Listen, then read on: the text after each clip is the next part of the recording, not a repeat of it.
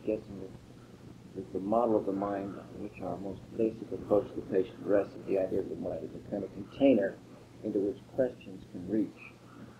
And that Freud took a step beyond that when he suggested that if the mind was a container, and he was very heavily influenced by his neurological interests, if the mind was a container, it really was better described as a series of containers, some of which were different than others. For example, the most superficial level of mind could be reached by questions, so-called conscious mind. There was another part of the mind, however, which one could only get material from by allowing an associative process to occur. And finally, there was the deepest level of mind in the Freudian system, which could only be gotten to by allowing that mind to attach itself to someone in the external world. And by means of its so-called transference attachments, you found out what it was that was in that deepest subcontainer of mind. So this suggested that there was a paradox in Freud's thinking, in the sense that, on the one hand, he said the mind was relatively inaccessible, particularly the most important parts of the mind were inaccessible. On the other hand, he discovered very quickly, almost at the same time, that there were parts of the mind that were not only not inaccessible, they were so accessible that they reached out of this container and attached themselves to the external world. And they were unconscious in a different sense, that is, because obviously you were not unconscious of your transferences. You literally did see them, i.e. you missaw the person in front of you to the point of seeing what you expected to see. Right? So that you really saw the contents of your own mind on the other person. So they were not unconscious in that sense.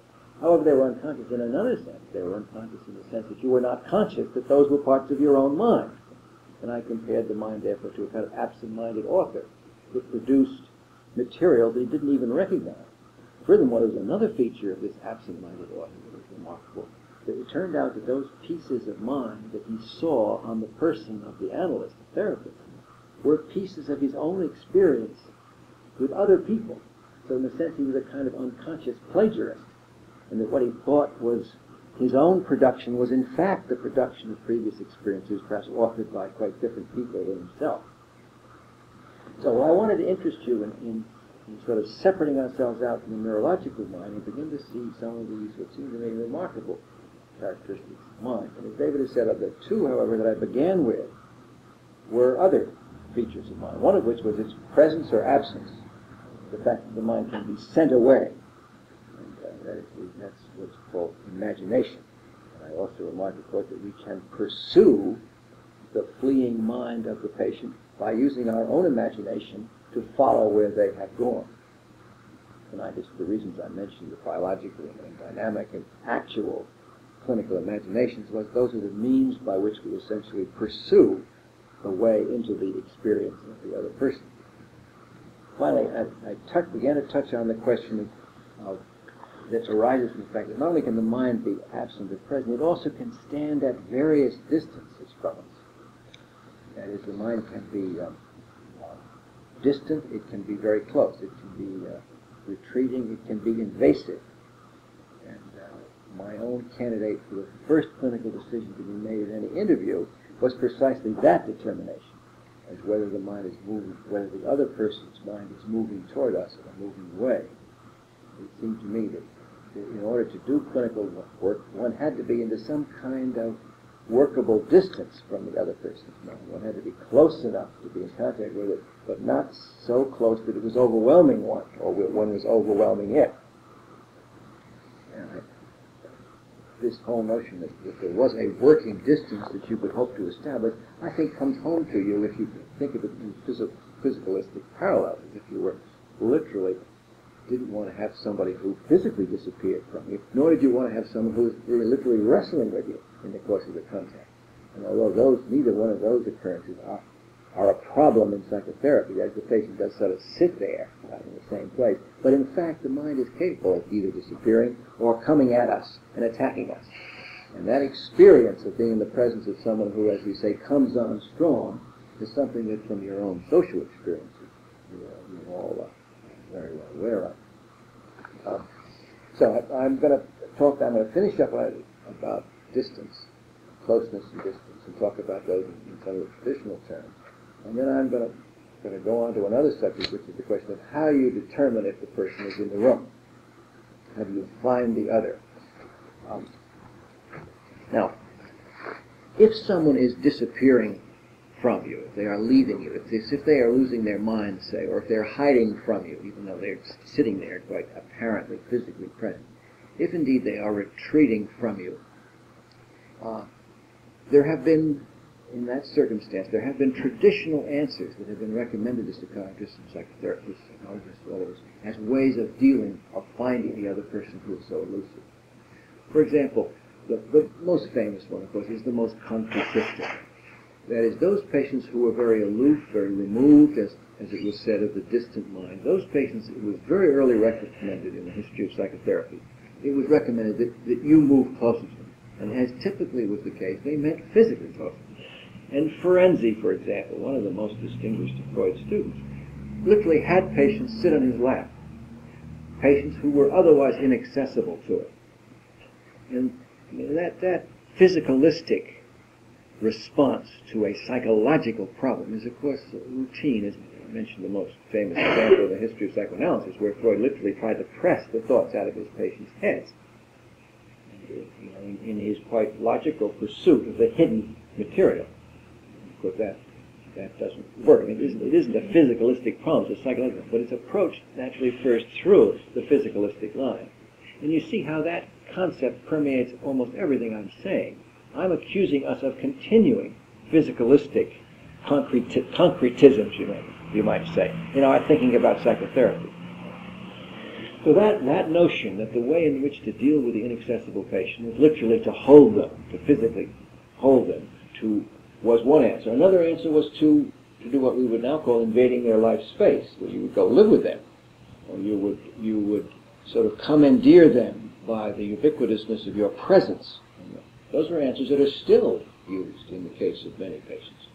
For example, in the treatment of anorexia nervosa, it wasn't many years ago that Peter Sifkinas wrote a well-known paper in which he dealt with the inability to reach the anorexic patient, and their inability to feel safe in the doctor's presence, by literally becoming a kind of nutrient environment for the anorexic person, and staying with them for very long periods of time, feeding them himself, taking care of his body himself, doing what was called anaclitic therapy, in which essentially you invite the patient to lean anaclitically against the therapist, quite literally, of course. Now, I think it represents a very significant advance, although I don't think it's been appreciated in quite these terms, or really appreciated, when we begin to escape that physicalistic way of bridging the gap and begin to think about how we make a mental connection with a distant person. And I myself predict that the way in which Heinz Kohut's work will be most remembered is on this very basis. You remember, Heinz Kohut's problem was that he had narcissistic patients. He had inherited from Freud, as a good orthodox analyst, the Freudian notion that you could not relate to the narcissistic patients because they did not make the object transference jump, i.e. they kept inside themselves and didn't relate to the therapist. That was what Freud said, explained why you couldn't treat them analytically. Now, Kohut nicely turned that problem on its head, essentially, by saying, well, yes, you could relate to them if you could form not an object transference, but a narcissistic transference. I.e., if you could relate to them where they were, rather than expecting them to jump across to where you were. And in order to relate to them the way to get to where they were, he adopted what is plainly an empathic method. You know, he talks a great deal about empathy, and recommended, for example, that the patient be admired by the therapist, that the patient's utterances be simply repeated by the therapist, that trial mergers with the patient be the rule in this kind of treatment. In other words, that the patient who was distant and into himself, as we say, or herself, was to be met by the therapist going to where they were, essentially, rather than standing in the traditional analytic position at a distance, hoping that they would make this kind of jump on their own. Now that's a direct illustration of a psychological answer to the question of personal distance. I don't think that Kohut has appreciated, the extent to which that has been the traditional answer to the problem, not in the analytic literature, but in the existential literature. There it arises from a different problem. It arises from a philosophical issue.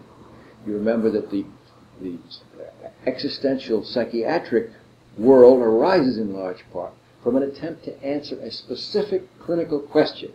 The question being, how do I place myself in the mind of another? How do I see through the eyes of the other? It's not the question of descriptive psychiatry, which is, how do I see the patient? Or it's not the question of psychoanalytic psychiatry, how do I collect the materials of the conflictual dynamic unconscious? But instead it's the question, how do I see through the patient's eyes? How do I know how the world looks through the patient's eyes? How do I place myself within the perceptual experience of the patient? That's the phenomenological and, by extension, the existential question. You remember it arose, ironically, out of Kraepelin, because one of Kraepelin's students was Carl Jaspers, and Carl Jaspers realized, as Kraepelin realized, that Kraepelin was having a great deal of difficulty characterizing the differences between the paranoid cases, because although they often had very different outcomes, when you met them, they looked an awful lot alike. From the outside, the paranoid cases were similar. And so what Jaspers did was to try to find out how the paranoid people experienced their world, and made that a distinction point between what he called process paranoia and personality paranoia. Well, that's another subject. I don't think he was quite successful in that, but it drew him in to asking this fresh clinical question, not how does it look to me, but how does it look to the patient? Now, when you began to ask yourself that question, how do I put myself into another's world, there began to arise answers which were essentially empathic. That is, I have to, and the basic answer came up, it was brought up most clearly by Binswanger, and it took the form of the basic clinical rule in existential work, the so-called psychological phenomenological reduction, which was the idea that you put aside all your own ideas and simply try to imagine the experience of the other. That you don't try to think about them as a separate person, don't try to describe them or form ideas about them, but simply try to imagine what their experience might be. And that was taken up by a natural-born therapist, one of our most inspired American therapists, Carl Rogers, who felt that if you took up an attitude of what he called unconditional positive regard, if you avoided critical statements about the patient, you could often find yourself in the process of that positive regard and uncritical stance more and more being drawn into the world of the other. Well, so that as far as I can see into it, it seems to me that the answer to the question, how do I see through the mind of the other, is essentially the answer to the question, how do I become empathic? And that's nothing more really than a sort of a dictionary equation, because what the word empathy means is to put aside your own consciousness and place your own thinking into the mind of another. Not to bring your mind to the other, but to place your own mental process inside the experience of the other. So that it seems to me that the farthest we've gotten on the issue of how I bridge the gap between myself and another person turns around the issue of empathy. And a great deal of what I'm going to talk about in subsequent discussions of this is going to be about the language of empathy and how you talk when you talk empathically, how you make that jump, which is equivalent to saying how does one act and talk empathically. That will be for subsequent discussions. To say I'm going to get around not too long from now to the issue of how does one know when one's gotten there. Because obviously no method that we develop for becoming empathic is going to be any good to us unless we have some way of knowing when we've arrived. For all the difficulties of that, I hope I can convince you that problem is also central to all the other schools. How do you know when you've got to the unconscious material? It's not an easy question to answer. How do you know when you've arrived at the right descriptive diagnosis? It's not an easy question. And yet it's one thing that we all have to obviously address. Now, there are other patients, however, who are not distant from us, who indeed, as I say, come on strong, or come on like gangbusters, or whatever, who as soon as we're in the room, we can feel their movement toward us. I don't know how you like to make that observation, I can sort of feel it. I can feel crowded by some people when I'm talking to them. I can feel a kind of insistence or urgency in their movement toward me. I often feel that I can see it best in people's eyes as they sort of reach for you, as opposed to the rather vacant, disappearing eyes of people being lectured to, as they or of the person whose mind is being lost and leaving the room. In any case, that phenomenon, I think, is real. That experience of the mental life of the other, beginning to invade your life space, beginning to try to change your thoughts, perhaps under the influence of some very charismatic people. You can find your mind really quite in their service. You can find yourself almost seek highly at some people, as they almost before they've begun to talk. When I was a little boy, one of my father's friends was a friend of General Douglas MacArthur, and I remember my father never met MacArthur, but his friend spent a fair amount of time with him. And I remember my father telling me once that his friend had just said something really quite remarkable, that this group of, men in their 40s and 50s had been sitting with the general, and they had been captivated by him and everything. And when they came out, someone said, if he had told us to jump out the window, tall building, we would have done it. And we were relatively independent. They had that kind of capacity to sort of occupy, to induce what I was talking about not long ago, sort of automatic obedience on the part of some people. A real capacity to invade other people's will, sense of privacy, even the command of their own thoughts. And if you've had the opportunity to read in the enormous literature that's collecting about Adolf Hitler, you know that he had that capacity in Spain. In fact, they were afraid to send people to see him at certain times because of his capacity to occupy other people's minds and impose his will.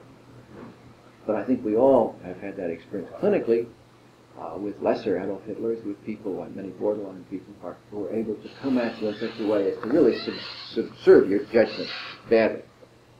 In any case, what has been the ordinary clinical answer to that? I think there are many answers, but in our own sort of modern psychotherapeutic community, one of the first answers was the one that Elizabeth Zetzel gave us.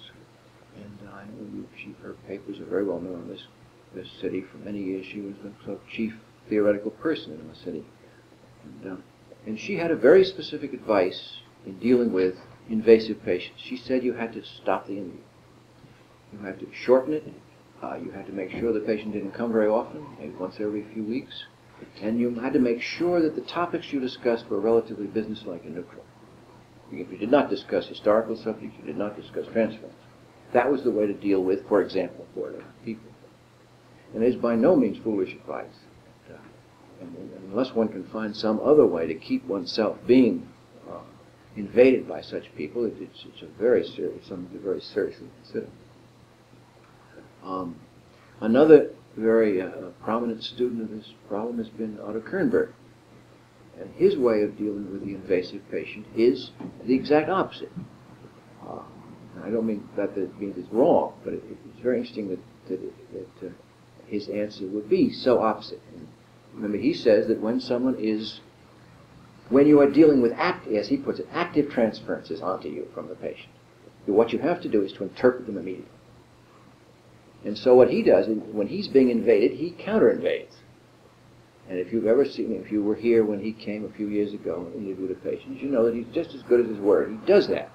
He attacked the patient throughout the interview. And every time they tried to settle some kind of misunderstanding on Kernberg would, quick as a flash, would point it out to them, indicate that it came from them and it was not him, and the space between the two of them was enlarged. The distance was enlarged by his constant kicking the patient away from him.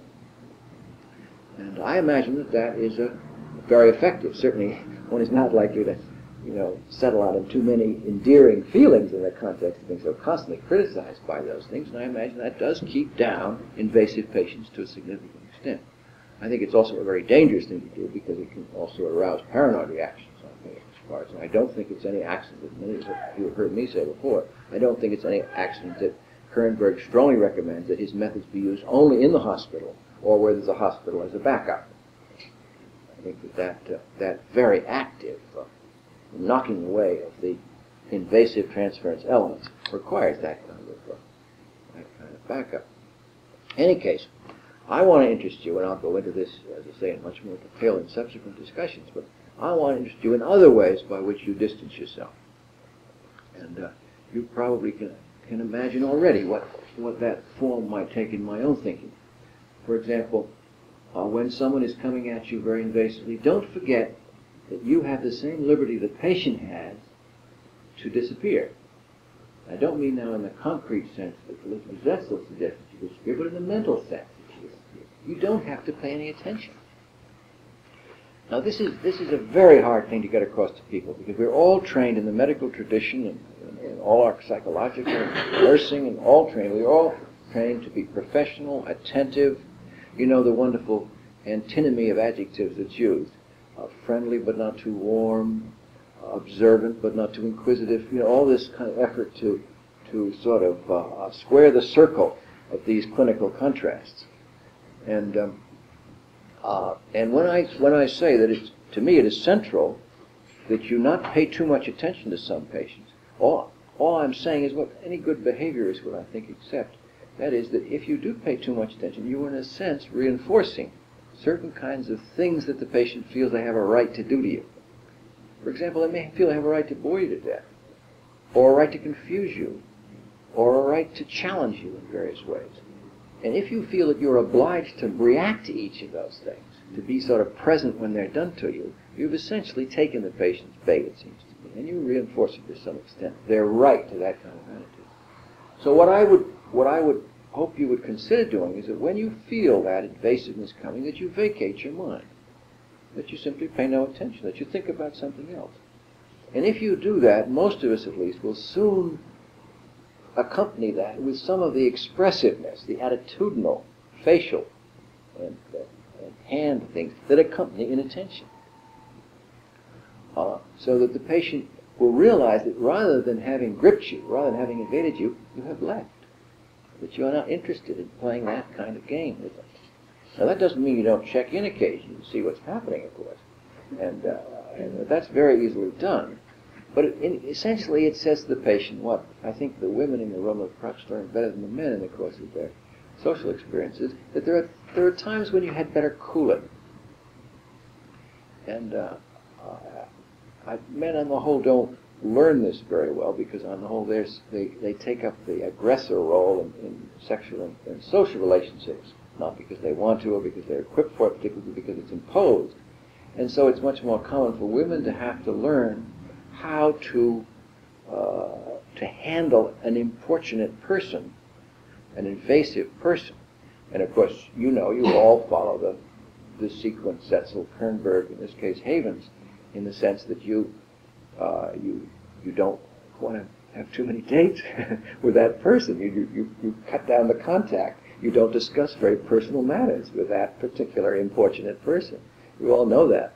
Furthermore, you may act Otto Kernberg, which essentially is get your hands off me, And even though they may not have put their hands on you, you're essentially directly confronting some of them, especially if they become very invasive. But there's another way, and I think the most effective way in the long run, particularly clinically, and that is that you cool it. And I know too well from my own efforts to interest certain people in me, I know how brilliantly that can be done. When I was considerably younger, and I was during the war, and I hadn't been drafted, I was very eager to get drafted into World War II, and I had not, because of my eyesight, been able to be drafted. I was one of the very few men, something like that, left in the community in which I grew up, and so that it was not possible for me to date certain girls that I don't think otherwise would have been terribly interested in, or at least in them. And I can still remember a perfectly wonderful girl, who I still know a little bit of, who knew that I was interested in her, and knew that it was really awfully nice that we could enjoy company a bit, but was perfectly wonderful at making sure I didn't get the wrong idea. And she would, in the nicest way possible, distance herself from me. I mean, if I looked like I was getting excited or too enthusiastic, she would, sort of a wan smile would come over her face, or she would look just a tiny bit tired, or her mind would wander, and she was essentially vacating the relationship for a little while, lest I become, too reinforced in my inappropriate eagerness, my misunderstanding that my sort of draft status was more important to this relationship with my personality. And now, those things are even more important clinically, because although in that situation my self-esteem was very much on the line, of course, I probably would have survived a franker approach to my limitations. But in the clinical situation, where people are very delicately poised, cooling it is much more important, much more valuable, and either altogether disappearing like Zetzel or making frank and critical comments. So, Kernberg doesn't think they're critical, but I've heard them, and I know they must be critical of the patient, making frank and critical comments in Kernberg. So, again, I hope you will consider this this tuning of yourself, if you like. Maybe that's better than distance. Tuning yourself. I could have adopted this whole line of thought not to distance, but to cold and hot, or to high and low musically, in some sense. So that you tune yourself down, you might say, or tune yourself out even in this business. And some of you know how fond I am of Wittgenstein's wonderful line about every word is like a note struck on the keyboard of the imagination. And here I would say not only words are like notes, but attitudes, noises, tones of voice are all keyboards struck on the note struck on the keyboard of the imagination. And as you find that someone is coming on awfully strong, or seems terribly full of themselves, or something of that kind, allow yourself, just a trace of boredom. Don't feel yourself fixed in those awful clinical attitudes of uprightness, correctness. Let yourself feel what you really feel in that situation, so that you allow yourself an honesty, which is not only a relief to you, but is a really much more level kind of thing than these clinical charades that we play with these difficult people, which involve us in terrible misunderstandings as a result, it seems to me. I don't imagine that you will, if you're actors and actresses at heart, as some of us are, you will find it fun. You will love to perhaps even overdo it a little bit in the effort to explore your freedom. Take up with some very narcissistic person. And I thought, in my understanding, the high sign of clinical narcissism is when the patient does not notice you, does not observe your indifference, does not listen to you, but regards their own utterances as such profound interest that they go on, quite apart from whether there's anybody there or not, essentially. And you can wonderfully titrate the extent of clinical narcissism by the amount of indifference that you express without it being observed. And don't worry, there are people, who go on talking even after the roof falls in. They hardly notice that. They're so deeply infatuated with their own utterances. But when, for example, you have somebody who is really bustling with his own importance, and chattering along, and wonderfully convinced that you must be listening, even though he doesn't notice that you're not, try something, shake him a little, or her, For example, do something like this. I mean, as I say, this is only for those of you who like the dramatic side of clinical work. Say something like, he's talking on about something, and cough. When you don't cough the ordinary way, because he won't notice it, he'll just think you're coughing. But if you cough like this,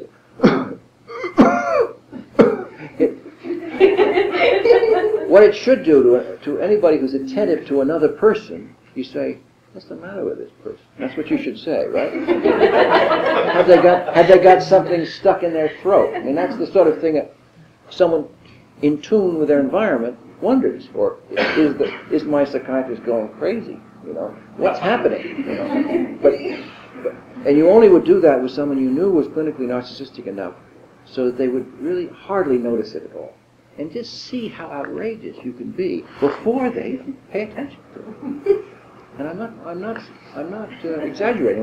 You'll be astonished at the extent to which they do not pay any attention at all. And you carry on some kind of weird paroxysm for 20 or 30 seconds, and they feel a little bit miffed that they're being interrupted, but they don't care a goddamn about you. And the fact that you sound like you're obviously expiring from some terminal lung disease doesn't interest them, really does not interest them at all. and there's clinic. You know, I talked about the extremities of of automatic obedience. There are some of the extremities of the narcissistic personality. And don't kid yourself. You won't meet very big examples of that, except among manic patients in a hospital like this, until you go into practice and have some of the members of the faculty and the most successful members of the community as your patients. And then you'll begin to realize what the limits that self-absorption can actually reach. So this whole notion of the clinical work being a kind of shaking or shaping is one of the things that I hope to interest you in, as opposed to a sort of rational talking to about an external reality or the patient. And I think that does spring out of this seeing mind in part as this invasive, retreating substance. How do you put that together with the intent to be empathic with the patient? My initial reaction is that clinically I can see the utility of that, but it feels somehow unempathic. Oh, well, it is unempathic. It's most unempathic. And I'm not, these things will mostly be about variants of empathy. But, I'll talk about some other things to do too. And I don't want, and I'm going to say this shortly, but I don't want this discussion of empathy to be a recommendation for it. In many places where empathy is the worst thing on earth you can do. Now, in this case, of a very narcissistic person, you cannot empathize. And indeed, empathizing with it might be the worst thing on earth. It might reinforce this self-absorption. Now, you might want to work a la cohort and go through that phase, but you might not want to either. And no, this would not put you in that situation at all. Indeed, it might make it possible, because if indeed that person noticed you and became interested in you, and really you took up a part in their lives, then you might be setting the stage for some kind of sharing. But until you exist, how can you empathize with the person? How can they experience your empathy? Right? And many of these people are not able to experience empathy for another person, probably because they may never have had it. But they may never experience empathy for another person until they pass this first step of recognizing the existence of other people. Remember, I said at the end of last time that there are two blocks to empathic work. One is the patient that doesn't exist, the patient you can't find. Another is some of the problems we have. But I could have added this as another block to empathy. If the patient doesn't admit the existence of an external world independent of himself, then how can there be a joining? But it's not empathic. I don't want to digress too much, but my understanding of what Kohut would say is that the therapist's task is to be able to empathize with the narcissistic need in that patient. Right. And to go to an empathic understanding what the injury must have been, what was left unsatisfying for them. Right, and let me add your first point a little bit, the idea that the narcissistic patient is at a immature point, i.e., they see themselves as grand, for example. They see themselves as omnipotent or grand. And although that's maybe a normal phase in development, Kohut says it is a normal phase, Grimberg says it isn't. But Kohut says a normal phase, therefore you get with that in the hope of turning that I am wonderful into there are wonderful things I would like to be, the concept of the ego ideal. That's the central Freudian notion that Kohut works from. Remember, Freud suggested in one of his brilliant theoretical leaps that the ego ideal, that is our sense of our ideals, our purposes in life, those are the inheritors of the infantile narcissism. I.e., we go from thinking that we're wonderful already to forming ideals of what we might like to become. That was one of the steps of maturity that Kohut has really tried to expand in life. And so therefore he says if you're going to take someone down that path, you better get with them at the beginning of it. And then gradually transform that infantile megalomania into a mature ego ideal. But you won't be able to do that from outside. You have to do it from where the person is. Okay? Well, now I'm not going to, it's already we've already been almost 3/4 now, but let me just introduce the subject I'll talk about next. And this is a large subject, and I hope much of this must seem abstruse, perhaps, or boring to you. But this is one of the parts of that's most important to me, and also one of the parts that's most difficult for me. When we get to talking about the language of empathy and counterprojective and interjective speech and projective speech, some of these things that I've thought about a long time, and they're at least prescriptive in the sense I can say what I mean. You can take it or leave it. But this part is I find myself very troubled by it and uncertain about it. Therefore, I'm sure even more confusing. The subject is basically finding the other person. Finding the other person. Now, when we ask ourselves how we do that, we come upon right away some observations that from the history of psychiatry that we can make ourselves that allow us to give a provisional answer. Let me introduce it to you by giving a clinical anecdote, which some of you I'm sure are familiar with, often used it. I was sitting in this very room about a year or two ago with the medical students, and a young man came in whose chief complaint, came into this room, he came into the hospital with a chief complaint of burning in his skin, intense burning throughout his skin. And he had, in addition to that complaint, formed an idea as to where the source of the burning. His idea was that a man, unspecified, unnamed, had placed some sort of radioactive device in the patient's brain, and that this radioactive thing was spewing out and causing the burning in his skin. So that he presented as essentially a paranoid psychosis, not an unfamiliar sequence. In the course of my chatting with him, with the students, we found out what I think you so often find out with paranoid people, is that he had formed quite a close attachment to another man. You might call that homosexual if you want to. That would be in keeping with Freud's formulation, and it helps us a little bit. And that in that close and rather credulous attachment that the paranoid person typically forms with this hero that he wants, this man had in the course of that disappointed him, badly disappointed. He came out later, he double-crossed him. That's a very typical sequence, leading to a paranoid break.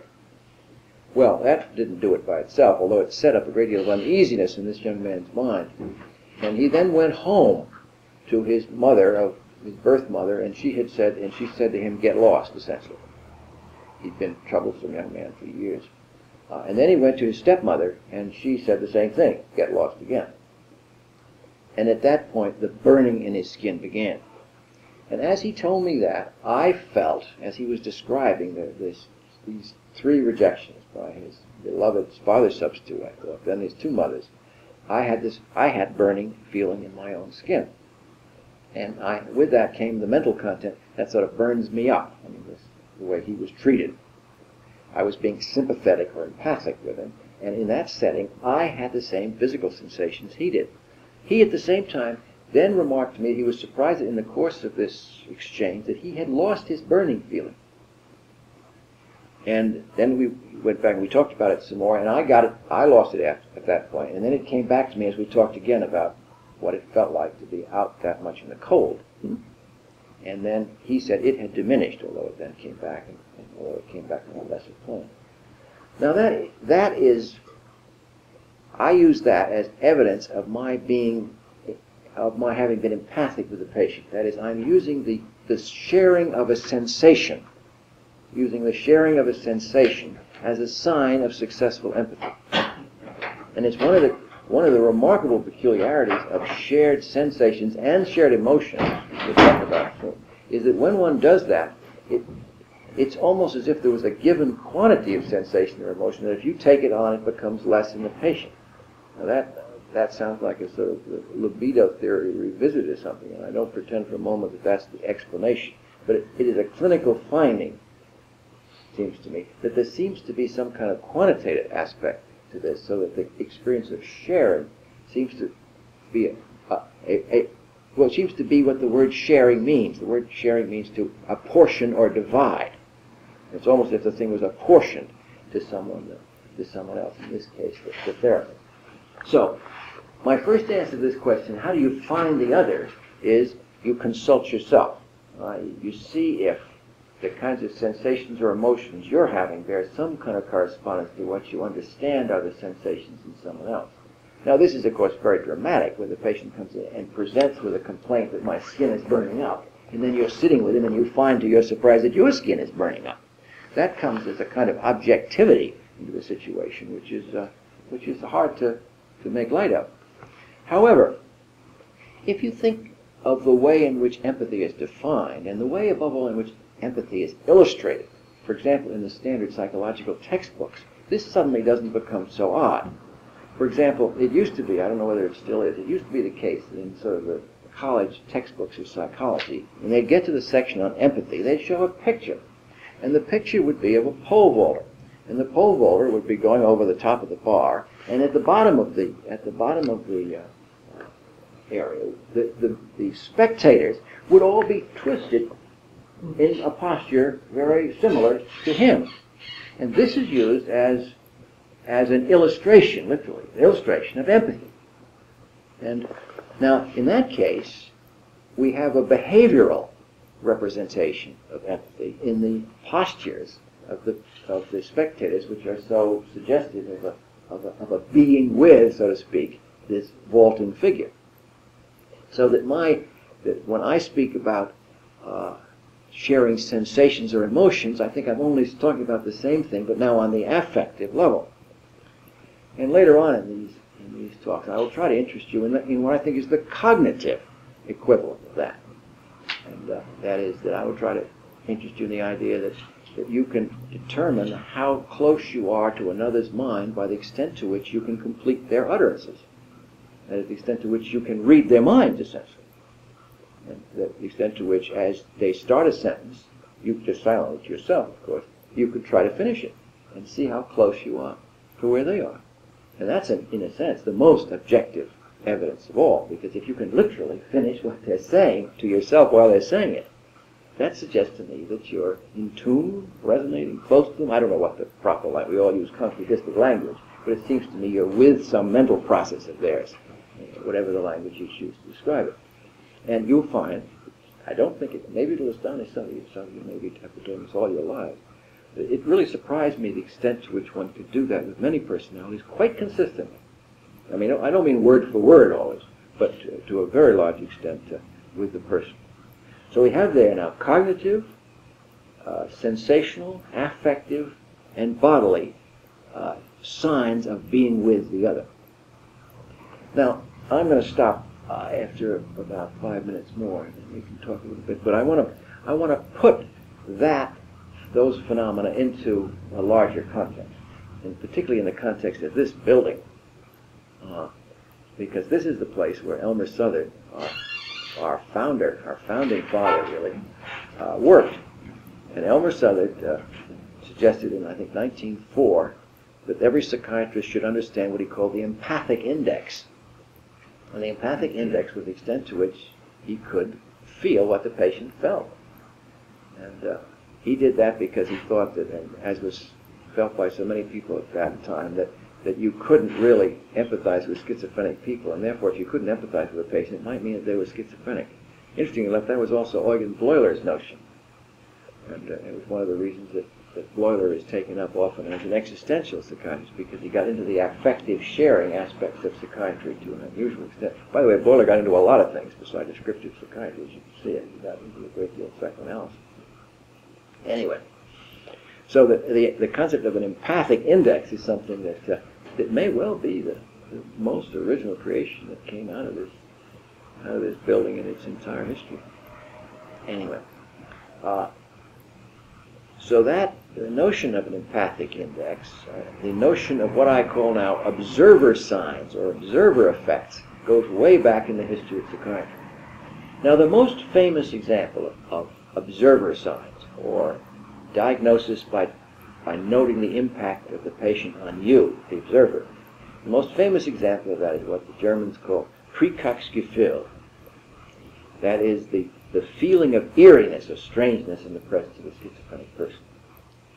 That's there have been a number of every year and probably every few months, somebody publishes a paper in which they show you how to really diagnose schizophrenia. And nowadays you have 18 symptoms over 6 months, and that's the way to do it. Last year it was dissociative processes. The year before that it was passivity signs, thought capture and hallucinatory invasiveness, all those things. But one of the most consistent contenders for that dubious title of the pathognomonic sign in schizophrenia is the Precox-Gefühl. And it's more popular in Europe than it is in this country. But there was a recent paper about 5 years ago in which 100 German psychiatrists were asked how they diagnosed it, and that was the thing they thought was most reliable. Some of you know one of my tawdrier efforts to memorialize myself, and that was to take a component of the Precox-Gefühl and call it Haven's sign.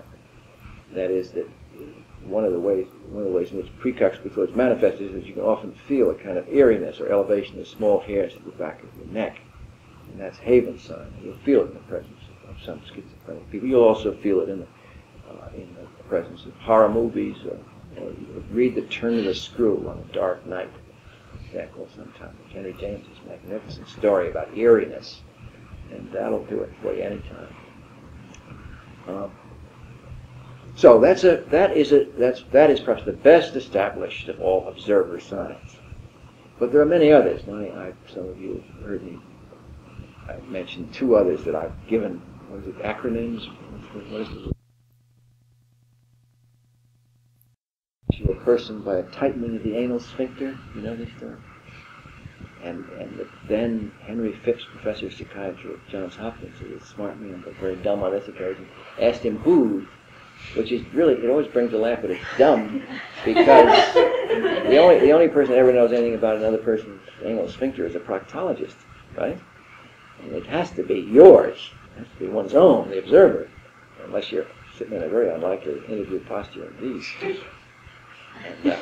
And then another one of Mass Mental's claims to fame is Hendrick's sign, which my predecessor in this room, Ives Hendrick, was associated with. And that was it. He claimed that I think there's some truth to it, that male residents in the presence of the flamboyantly hysterical patients tend to notice penile movements. And that's called Hendrick's sign. So those are. There's also an old joke along with that about who was the head of the hospital at that time? P. Campbell.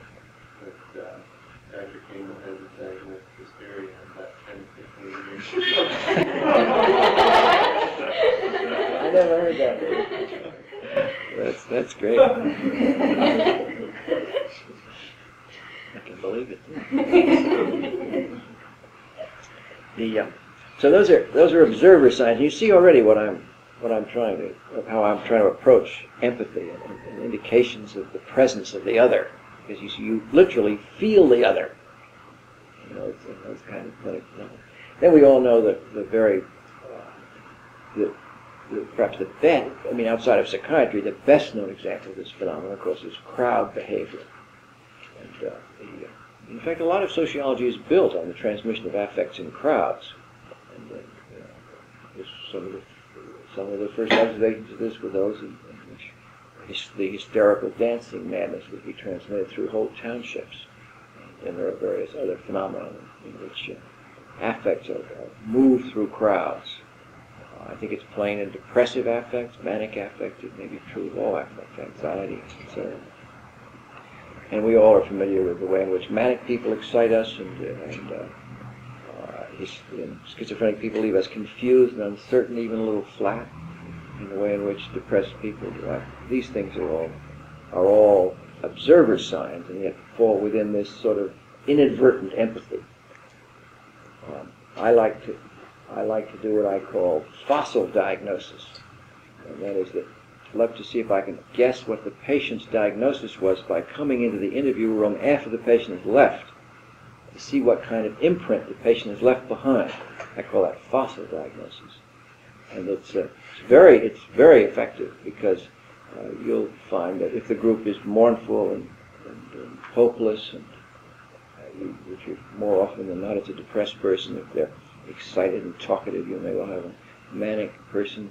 If the nurses are looking disdainfully at the male doctors and vice versa, it's you have an hysterical person that has taken in the male doctor, and the women can see what she's done to him and quarreling about that.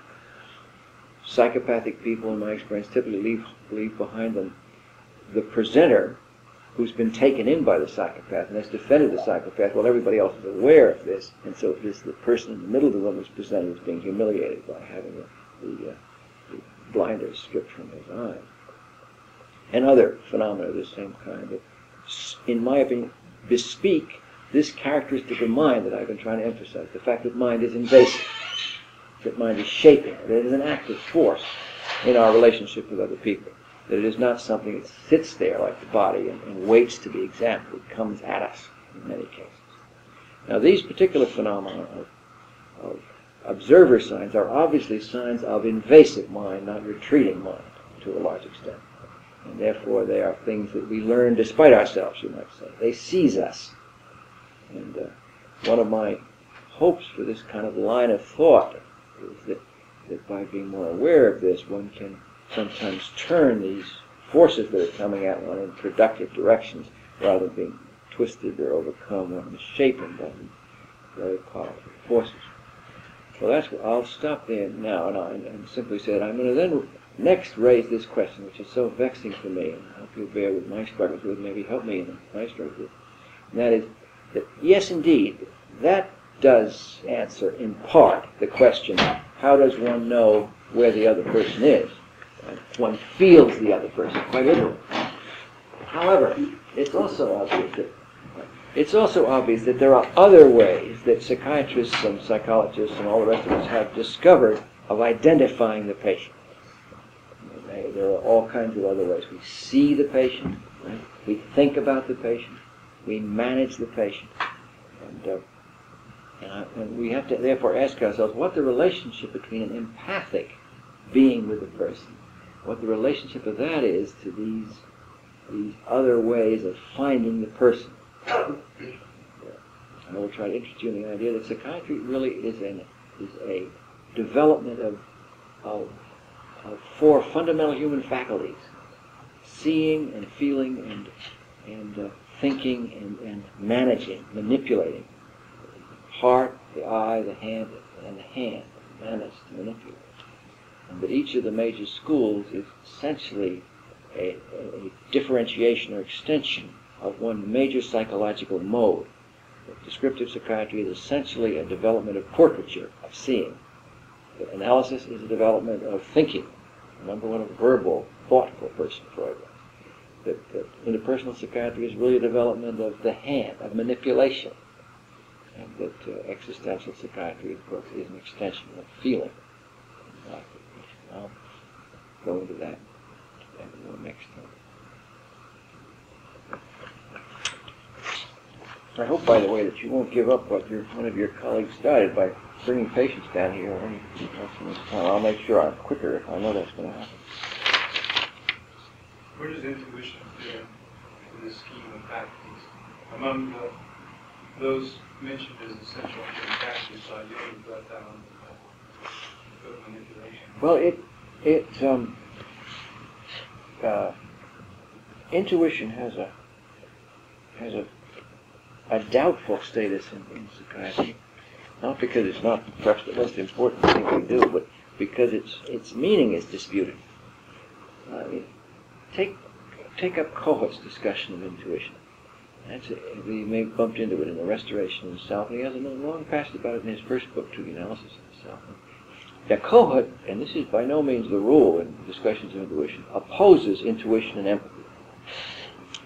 And Kohut says that intuition is what you think about the patient, not what the patient's thinking about. It's your mental processes in relationship to the patient, as opposed to your getting with the patient, which is intuition, which is empathy. That's his view of intuition. And now, Freud took a different view. Freud saw intuition, he talks very much about it, to my knowledge, but we didn't see intuition and empathy as particularly separated. But he had one of the few things I'm clear about that he said about that, he made this statement. Freud said that that with those we are already identified with, we can intuit what their lives are like. In other words, it's like saying, if I'm already in empathic connection with you, then my thinking about you will be somehow about you as well as about myself. And Freud says that you only need to empathize with those people who are not like you. I think it's true. In other words, if you're not already with them, you need to make some special effort to get with them. That's not exactly what he said, but that's the direction. But intuition is usually defined as a sort of spontaneous, natural, free thought about the other. And its origins and status are never much, to my knowledge, maybe you know better, never much better defined. To begin with, it's just a word, and it's what you make of it. But I've read a lot about it in the works of Jung, particularly in his volume on the theory of the personality, which involves a picture of people as all composed by more or less predilections of these four poles. He says that there are two poles devoted to the way you gather information and two to the way you process it. That there are those who primarily sense, and seeing is the major way of sense. At least sensory description tends to follow visual metaphor.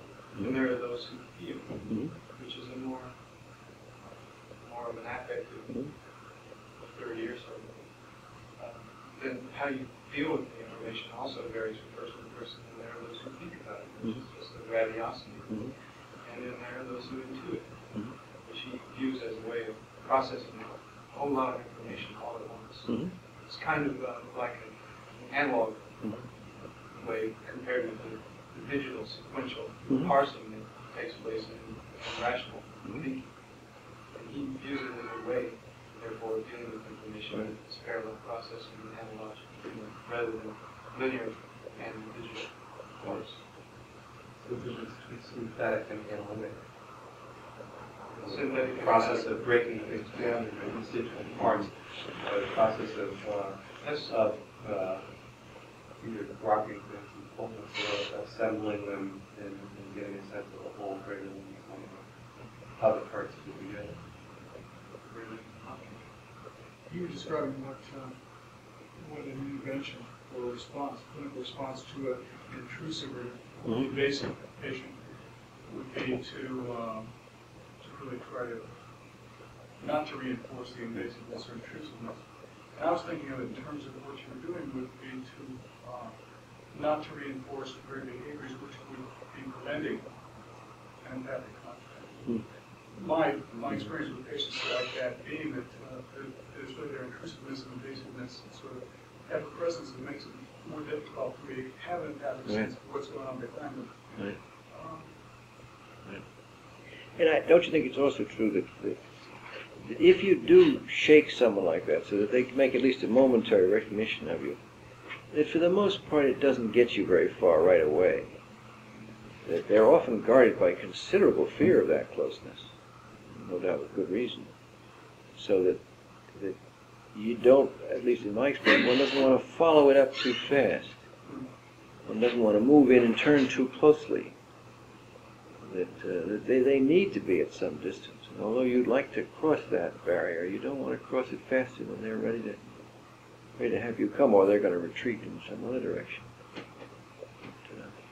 So I'm content if, in meeting a lot of people that are very, into themselves, that they notice me maybe just once or twice in the course of 50 minutes or so.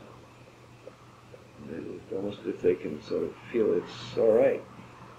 And you sometimes have, I had the really remarkable experience of having been with somebody who really seemed to me paid no attention to me beyond, say, one or two little blips in the course of the whole time, and then have them come in the next time or subsequently and say that they really had such a warm sense of being in the thing, and that they really felt closer to me than they ever felt to anybody.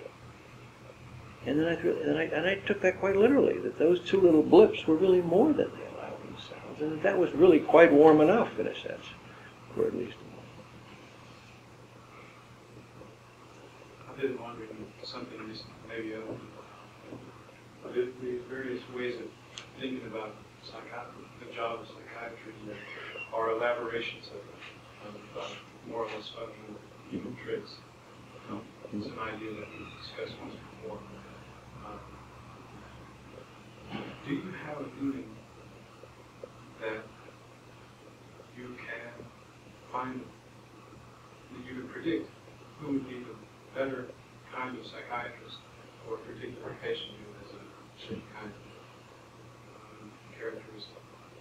In particular, should an obsessional patient have an obsessional psychiatrist, or should he have an hysterical psychiatrist, or some other? Do you have a feeling about that question? In the larger way in which you're approaching it, I don't. I certainly have often felt that that somebody would be too much like the patient, leave them where they were, or even reinforce their attitude. In fact, that the patient might be further along than they are, and that you would like somebody who was close enough to them to bridge the gap, but not simply stuck there. I see psychiatric learning on that basis too, and I think myself, that we all come in with certain predilections of that kind, and that learning psychiatry is essentially enlarging those capacities of predilection. And one, I think, although it's very difficult, and I think one probably imagines one's done it more than one has, nevertheless, it makes the work much more entertaining. I know when I started psychiatric practice, I was very bored, because there were only two things we were permitted to do. One was to ask questions, and the other was to share the patient's experience. And I wasn't told how to share it either, so it was more a matter of sort of sitting there and hoping one was sharing it. And it was very boring. And I think every now and then, late at night, when someone has had a little too much to drink, many psychiatrists will tell you that they're very bored. Very bored. Not so much at first, because then they're nervous. But after they've been in work for a while, they're very bored. And I think it's because they are really doing their thing too much. Well, the thing that they do, and they're doing opposed to doing things that they don't do, or learning things, and also things that the patient needs in a clinical situation might need. It becomes boring. I've had a number of practitioners as patients who, it seemed to me, had gotten bored with prescribing drugs or doing analysis. It become repetition. So that they were no longer being surprised anymore in their clinical work, either by their own behavior or the patient. But that may not be represented. I mean, the whole notion of how you keep your life interesting, without simply disorganizing it all the time. That's so fundamental. Well, it is sort of through a process of disorganizing. It's some sort of, it's not out of control. Right. It's self-directed sort of disorganization. And productive. Another terribly important part of that is the whole attitude that what attitude one can take toward love in practice. I mean, one of the things I think that made psychoanalysis so captivating to people in its early days was the idea of the transfer. That is, people would love you. And that maybe Freud had found means by which that loving experience could be harnessed, could be used, could become therapeutic, so that you could combine perhaps two of the most fundamental human impulses, the impulse to love and the impulse to help. And that seems to me that if there is a romance to psychoanalysis, and God knows enough intellectual romance to it, because there's a romance in a more direct sense. It springs out of tapping into those really deep sources. That's one of the quarrels I have with ego psychology, which I think has produced an anemic, ineffective, endless, and poor psychoanalysis in its hyper-intellectualism, in its rationality, and lost touch with the more visceral aspect. More visceral aspect. And if you really are like a mad surgeon, constantly flirting, not with death in that case, in the surgeon's case, but as they like to do, but flirting with love. That really is what you're up to produce the maximum heat that the furnace can stand. which is it seems to me a fairly accurate way of talking about our work at its best. The maximum heat that the thing can bear. Then you talk about something very exciting. I'll see you all next week, I hope. See you all next week, I hope. See you all next week, I hope. See you all.